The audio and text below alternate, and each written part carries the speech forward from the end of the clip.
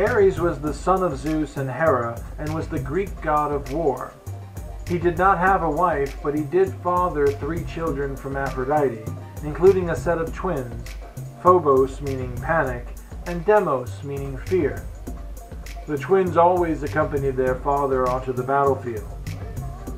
Ares is often depicted as an instigator of violence, a tempter, as well as a passionate lover and an unscrupulous friend.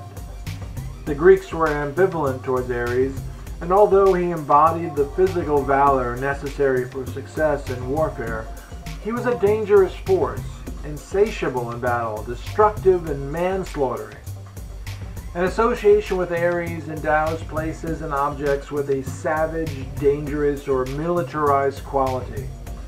His value as a war god was placed in doubt, though, as he was on the losing side in the Trojan War. In Sparta, Ares was viewed as a model soldier. His resilience, physical strength, and military intelligence were unrivaled. Often human sacrifices were made to him.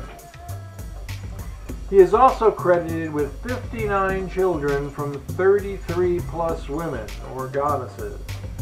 Quite a feat indeed. No wonder he was always off at war. Hey, thanks for watching. Hit subscribe.